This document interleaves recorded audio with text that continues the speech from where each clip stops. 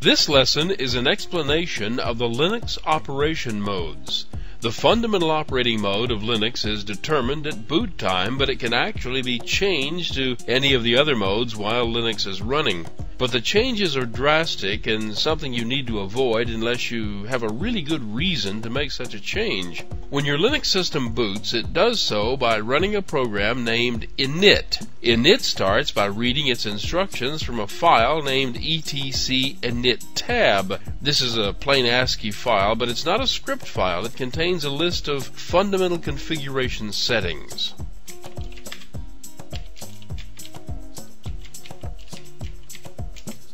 Now these comments toward the top of the file lists all of the available run levels. Linux always runs in one of these levels. Switching to level 0 will shut the system down so you can turn it off. Switching to run level 6 will shut the system down and then immediately start a reboot sequence. Run level 1 is often used if you have a system with multiple users and you need to do something, some system maintenance, but prevent anyone from logging in except at the system console. It doesn't seem to be done much anymore, but Linux is perfectly capable of supporting a number of directly connected terminals. Most logins occur these days from another computer on the network. Run level 2 is a fully operational system in all respects, except that you cannot mount disks over the network. Also, no remote computer can remotely mount the disks of this system. Run level 3 is a fully operational Linux. At the console, which on a PC is the keyboard and CRT, you'll have several virtual terminals available. These are character terminals, not graphics terminals, and you can use the function keys to switch among the logins that you may have active.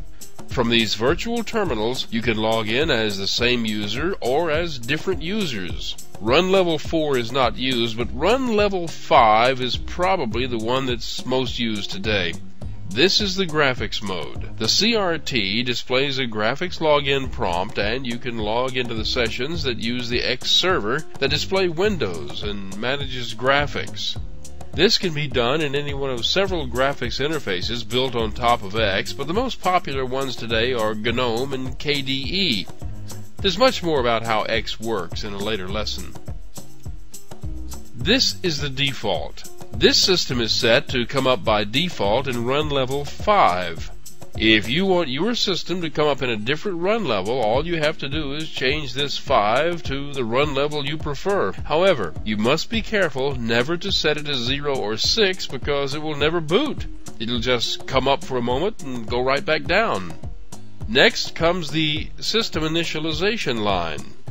This is an instruction to execute the scripts named rc.sysinit in the etc directory named rc.d. Notice how those letters RC keep showing up in the names of scripts that have to do with one-time system initializations. That's sort of a tradition. In the earlier days of Unix, there was only one initialization script, and it was run whenever the system booted. It was in the etc directory, and it was named RC, which was short for Run Command. It was named that because it contained all of the commands that should run when the system was started. Now these are all commands to run a script named RC, which is in the rc.d directory. The first number on the line is just an ID number for the line. The second number is the run level, so the script will only be run for the correct run level. Notice that the run level is also the argument passed to the RC script when it's executed.